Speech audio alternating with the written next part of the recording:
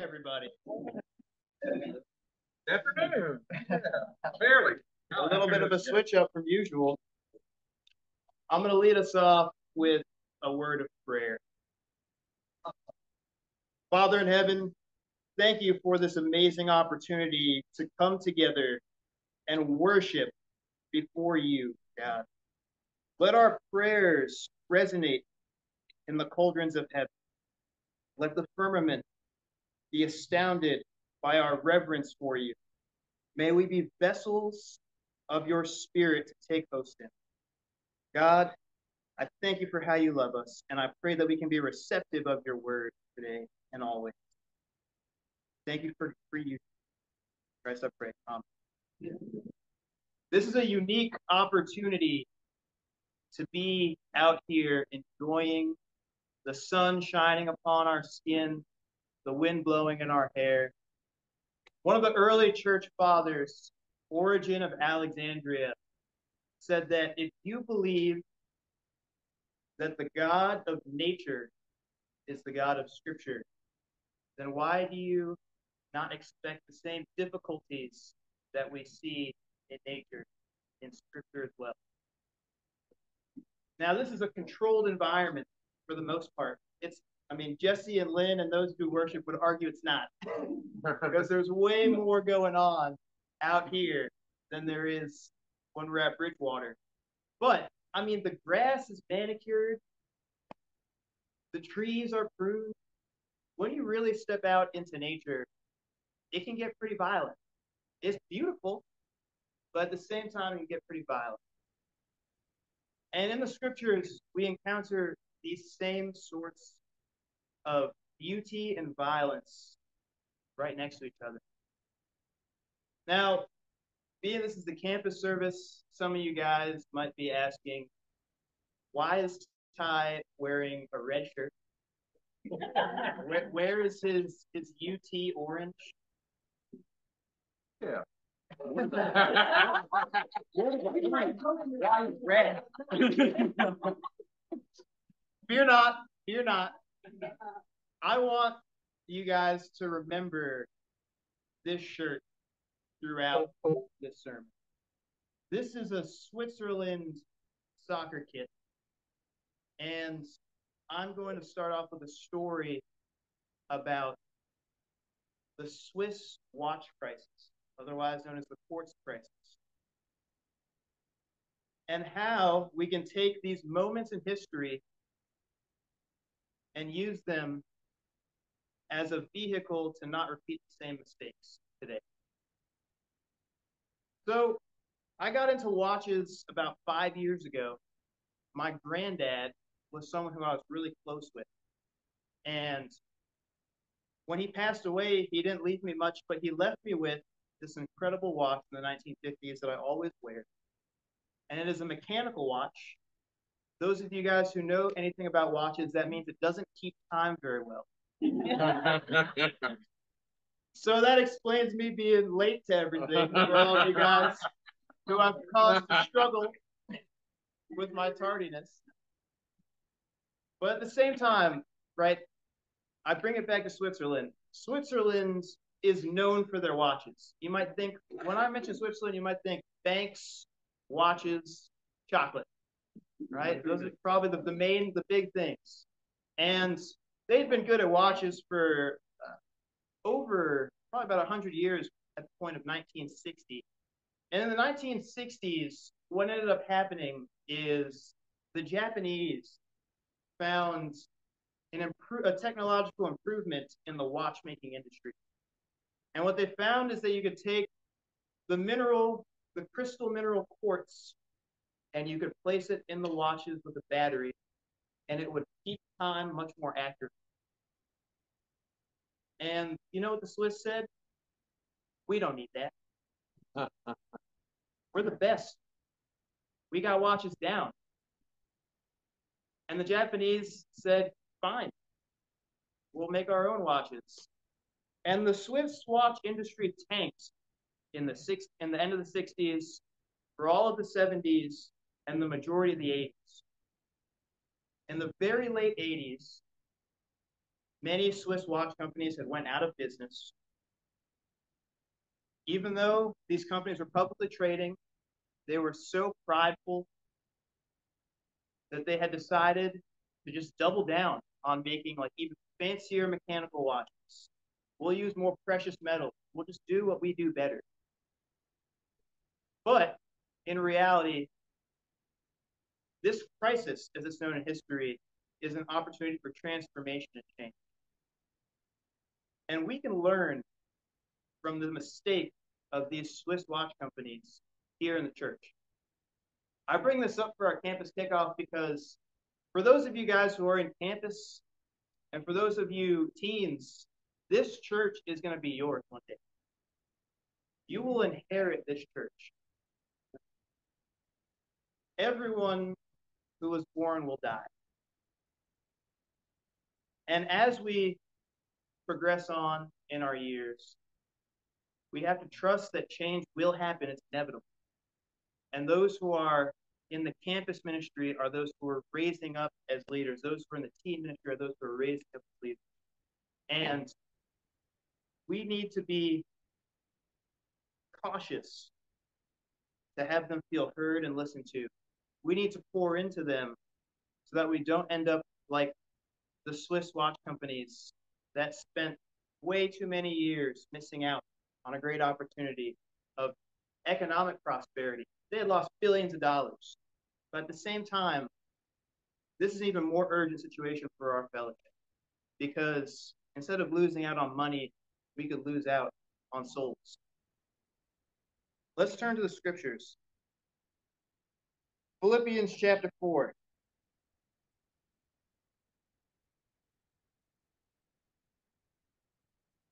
Start off with verse 1. Therefore, my brothers and sisters, let me pause.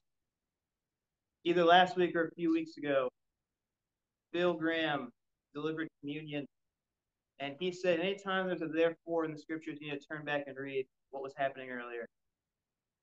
So please, read through Philippians later today, throughout the week, before service on Sunday next week. Go back and check out the rest of the story. I continue, therefore, my brothers and sisters, you who I love and long for, my joy and crown, stand firm in the Lord in this way, dear friends. I plead with Theodia and I plead with Syntyche to be of the same mind in the Lord.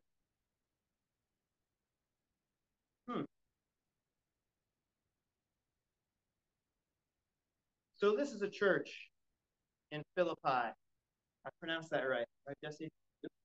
This is a church in Philippi where the Apostle Paul is writing to them in high regard, a good church. He says, I love and long for my joy and crown, right? However, we see division amongst the disciples, division amongst the followers of Jesus. How is that possible? If everyone loves God, how can there be division? Simply impossible, eh? But look at this. Paul says that he pleads for these two sisters not to, that one is right and the other is wrong. Not that one is in sin and the other is not in sin. He pleads that they be in the same mind in the Lord. I think that a lot of our issues can be resolved as long as we're in the same mind as the Lord amongst the fellows. I think a lot of issues with those who are not yet followers of Christ can be resolved as long as we approach them in the same mind as the Lord. Verse 3 says, yes, and I ask you, my true companion, help these women, since they have contended at my side in the cause of the gospel, along with Clement and the rest of my co-workers, whose names are written in the book of life. Now, it would be low-hanging fruit for me to say, women are going to quarrel, they're going to fight, they're going to have arguments. I know, right? Too late. But look at how Paul addresses them. He says basically that they are heroes of the faith. How can heroes of the faith who are contending to share and spread the gospel not get along? Well, it's here in the scriptures, right? And what is the remedy? Paul didn't say, Clement, go tell Eodia that, she needs to think more like Syntyche. He says, make sure they're of the same mind as Christ. Make sure they're in the same mind of the Lord. What stands even further to amaze me is that their names are written in the book of life. Sometimes when we don't agree, when we don't get along, when we have division amongst us, we get angry. We sin as a result. But if we stay in the same mind of the Lord with our brother and sister, even if it doesn't resolve our political difference, our disagreements in the fellowship, whatever it may be, God is glorified through that.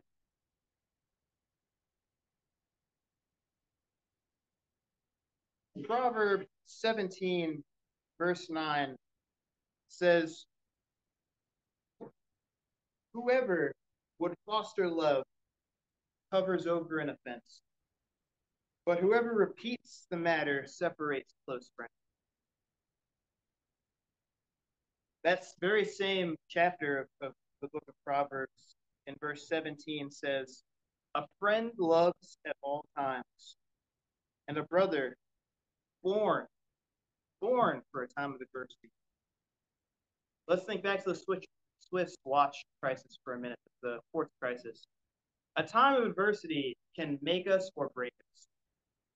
A time of adversity could cause our church to crumble and cease to exist, or it can be a catalyst for change. It can be a catalyst for prosperity. It can be a catalyst for growth. It's all about the perception and the way in which we set our minds, and who, rather, we set our minds upon.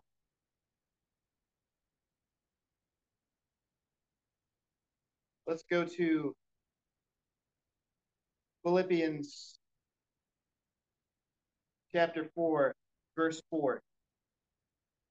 Paul says, rejoice in the Lord always. I will say it again, rejoice. He yells it. There's an exclamation point there. Let your gentleness be evident to all. The Lord is near. Do not be anxious about anything, but in every situation, by prayer and petition, with thanksgiving, present your requests to God.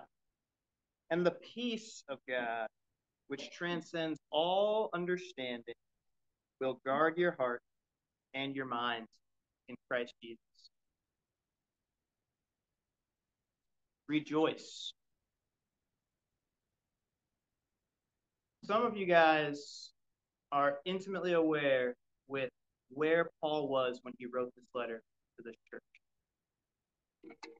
He was imprisoned. And yet he yells to rejoice.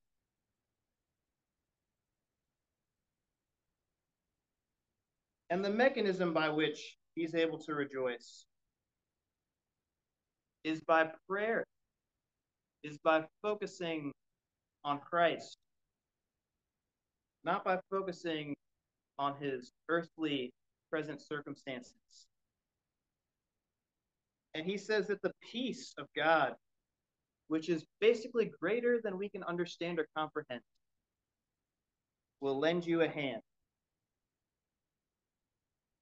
He goes on in verse 8, finally, brothers and sisters, whatever is true, whatever is noble, whatever is right, whatever is pure, whatever is lovely, whatever is admirable. If anything is excellent or praiseworthy, think about such things. Whatever you have learned or received or heard from me or seen in me, put it into practice, and the God of peace will be with you. We have access to commune with the God of peace at any moment, at any day, through any circumstance or any season.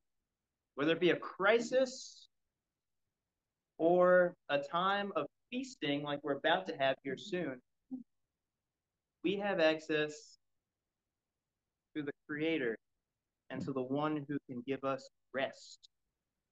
Amen. Eternal rest, not just a good night's sleep, not just 8 hours on a nice soft bed, but rest that transcends what your mind can even comprehend. Peace that transcends what your mind can comprehend. Peace that guards your mind. Peace that is a safeguard. In fact, let's look at that. Let's go to Philippians chapter 3, verse 1. Furthermore, all right, good thing Bill talked about this last week or 2 weeks ago. Again, if there's therefore or furthermore, you got to go back and read what happened. And then if I go back, it says therefore again in chapter 2, verse 1. So just read the whole thing of Philippians, I'm telling you. But again, I go back to chapter 3, verse 1. Furthermore, my brothers and sisters, rejoice in the Lord. He yells it, Paul does. It is no trouble for me to write the same thing to you again. It is a safeguard for you. Rejoicing in the Lord is a safeguard for you, every one of you and me. A safeguard against what exactly? Well, I think that it's a safeguard against falling into the traps of the world. I think it's a safeguard against Paul being bummed out in prison. I think it's a safeguard against whatever it was that Euodia and Syntyche were fighting about, disputing about, not in the same mind of Christ about. I think it's a safeguard against the attacks of those who were persecuting Jesus followers in Philippi. Rejoicing is a safeguard against the things that are not of God. Rejoicing is a safeguard. Rejoicing in the Lord is a safeguard against allowing our old way of living, for those of us who are baptized into Christ, from coming back into our lives. Let's look at what Paul says about moving on from things of the past and making every effort towards the things that are of Christ, the things that are eternal, the things that are truly important. In Philippians 3, chapter 7, we see Paul writes, but whatever were gains to me, I now consider loss for the sake of Christ. What is more, I consider everything a loss because of the surpassing worth of knowing Christ Jesus, my Lord, for whose sake I have lost all things. I consider them garbage that I may gain Christ. Do we consider our 401ks garbage? Do we consider our house renovations garbage? Do we consider our new kitchen countertops garbage? Do we consider that new fly outfit that I got for the first week of campus garbage? Be honest with ourselves. Paul goes on in verse 8, what is more, I consider everything a loss. Sorry, verse 9. And be found in him, not having a righteousness of my own that comes from the law, but that which is through faith in Christ, the righteousness that comes from God on the basis of faith. I want to know Christ Yes, to know the power of his resurrection and the participation in his sufferings, becoming like him in his death. Do you seek to be more like Christ crucified? Do you seek to be cruciformed, for your life to be a physical representation of Jesus on the cross? Do you seek to be with him in his suffering? And yet still rejoicing? On the college campus, we have to die to ourselves of a lot of things. College is a difficult time to navigate life. And there's a lot of things that would bring glory to our flesh that does not bring glory to God. And even though we're talking about campus, this does not necessarily go away for those of you guys who have gone out of that phase of campus life into whatever phase you're in now. Whether you're married or single, there are still things that will give you strife as you progress on, and that you have to put to death and be cruciform in the shape of Christ for. I'm not a mind reader. I don't know what those things are for you. But let this scripture challenge you. Go back and read this on your own time in quiet contemplation and meditation. And ask, what area of my life am I holding on to that Christ already saved me from?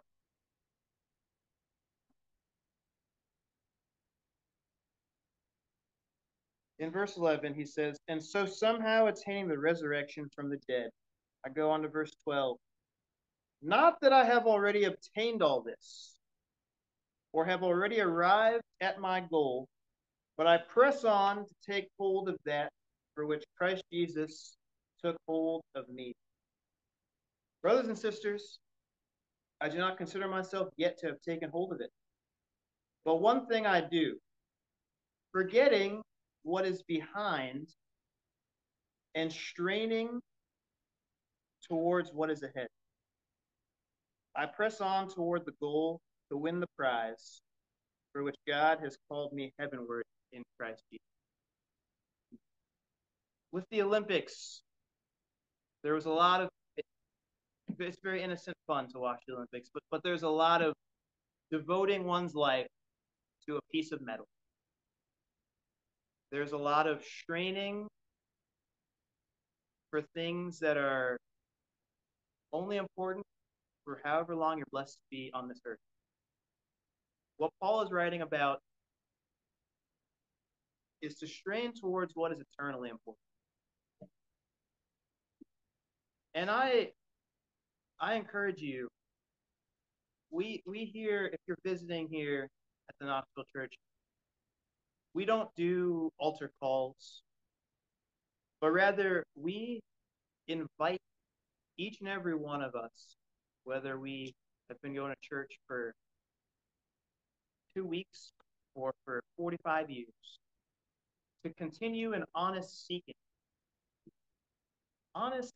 of God, and to read the scriptures, and to pray every day, and to meditate on what it says. And let the scripture be the measuring stick. Let Jesus' life be the measuring stick for your life. I encourage you, if you're visiting here today, to engage in that type of a discipline, spiritual discipline. I encourage you here visiting today to study the Bible.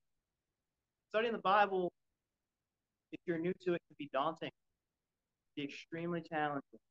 But I akin it to being out of shape and getting a gym membership. Right? When you have someone to help you in the gym when you're out of shape, you get a personal trainer. That hour that you spent by yourself lollygagging, trying to figure out what's up and what's down with the weights, that personal trainer can take you leaps and bounds in that same amount of time. So please, if this seems like a daunting challenge to navigate through this text and try and figure out what's up and what's down, Be humble like Paul is being when he's writing to the church of Philippi and say, hey, can you help me with this? Would you mind helping to walk me through what this says? I leave you with Paul's closing sentence in his letter to the church of Philippi, to the Philippians. An apostolic prayer of sorts. In verse 23, he says, the grace of the Lord Jesus Christ be with your spirit. Amen. Amen.